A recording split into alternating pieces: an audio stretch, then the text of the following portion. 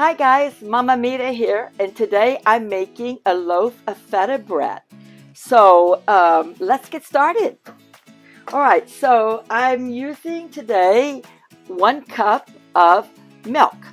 And you make sure that this is warm, pretty warm, not hot though, you don't want it hot, just warm.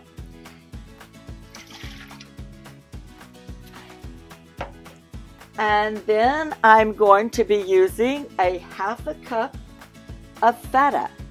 And that's just your regular old crumbled up feta.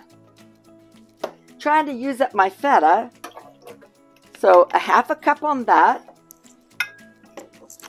And then 2 tablespoons of olive oil.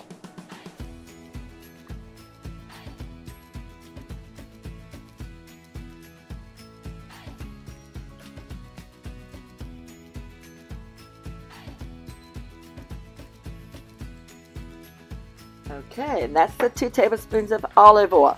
And then your next thing you would want to add would be your 3 cups of bread flour. I like to just kind of turn the pan around so it gets even inside. And I use these little type of cups to do my measuring with, and they're like a little nest that there's 3 of them that it comes to. And you just stack them inside, and then I put my little measuring cups inside, or my little measuring spoons inside there also. So everything's kind of really compact down. Okay, so now we got our bread flour in there. Okay, and then the next thing you would want to add is you would want to add 3 teaspoons of sugar. And I like to put my sugar right in the very middle of my bucket. And then I'm going to add some oregano. Actually, let me back up here. Let's go to the salt. So on the salt, I'm not adding a lot of salt on this. I'm actually just using a 1/2 teaspoon of salt. And you don't want the salt to go on top of the sugar. You want it to go a little bit away from the sugar, okay? Then you're going to go to the oregano. So now on the oregano, I use a 1/2 teaspoon of the oregano.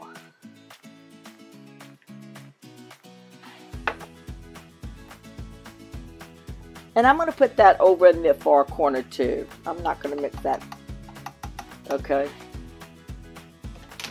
I actually am going to add a little bit of the ones that are more, not crushed. Those other ones were grounded up, crushed, because I use the, what I use when I bring them out of the garden and I dry them out. Then I put them in my coffee bean grinder and I grind them up to be powder. It makes really nice powder to to use from your garden. So I'm just going to add a little bit of this. There we go. Okay, then the last thing I will want to add will be my 1 teaspoon of yeast. Now on the 1 teaspoon of yeast, I'm going to add that right on top of my sugar. Okay, then I take my pan, I go over here, and I make sure it snaps down, plug it in. Okay, so now I'm going to dial it up to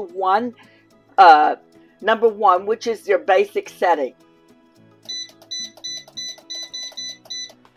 Okay, it's on 1, and I'm going to choose a light crust.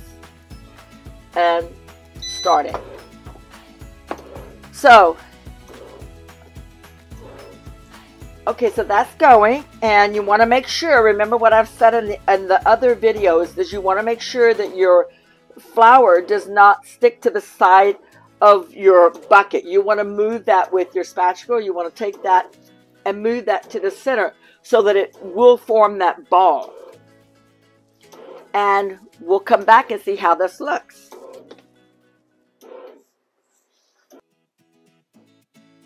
Okay, so there's our nice loaf of feta bread. Smells good too. Okay, so I'm going to position the camera so that you'll be able to see me taking it out of the machine and then slicing it up. This one we're going to slice up. The other one was a gift, so. But this one we're going to slice up. Normally I wait about 15 minutes. I take it out of the pan and I wait about 15 minutes to slice it up. So here we go. Okay. So we're taking it out now, and you want to make sure that you've got something that really is, you know, heavy duty, that when you pull this pan out, this pan is really hot. Okay, and then I just take and put it, let me turn this way so you can see how I did this. Okay, so now, see how this is like this here? Okay, I'm right-handed, so I usually like to grab that and kind of hold this up, and then I turn it upside down, and I give it a couple shakes. Like that, and comes out pretty clean. Okay, and then at this point you see how it's still stuck inside there. Okay, so what I would do is I would take a knife and I would just go around the edge. Don't touch it with your hands though, because it's really super hot. And I would take that and kind of use like a fork, or actually what really works the best is the wine opener, the metal one. You can just get that in there and pop it right out. So turn it up on its end there, and then you have your knife. Pretty hot. Okay. All right, let me turn this where you can really see this. And then my husband loves the end pieces. I usually, if I'm slicing this, I slice off all the crust because he likes the crust. I like the middle. Cat likes the middle too. The kittens like the middles. They like the bread. They like anything. We're parents of 14 feral cats. Boy, they can smell everything coming out of the RV. Food cooking, they stand at the door and whine. Okay.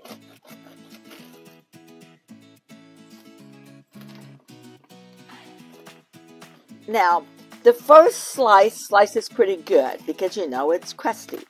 But then that's where the 15 minutes pays off waiting for it. Oh, let me unplug the machine. It's beeping to unplug it. Okay. All right. So then I take, at this point, and I would slice the rest of them. I'm not going to do that. You can see that this is, let's turn it up. This is a beautiful bread. Smells good too. That's got feta in it. Boy, that smells good. Anyway, okay, so there you have it. Beautiful feta loaf. So now wait about 15 minutes, and then it's you know, pretty much ready for you to slice. And you slice, you probably could get at least like 11 slices of bread out of that. Now now you see that my bread is slightly kind of going this way. And I think the reason why it's doing that is because I'm missing like one leg over here. Anyway, I might have to build up a fake leg to make it where it's even, because sometimes it shakes. I put this little pad down here to keep it from shaking, but it still shakes once in a while. You know, she's an old girl. But it didn't affect the taste of the bread. Okay, so now here's another little thing about this machine, or any of the bread machines.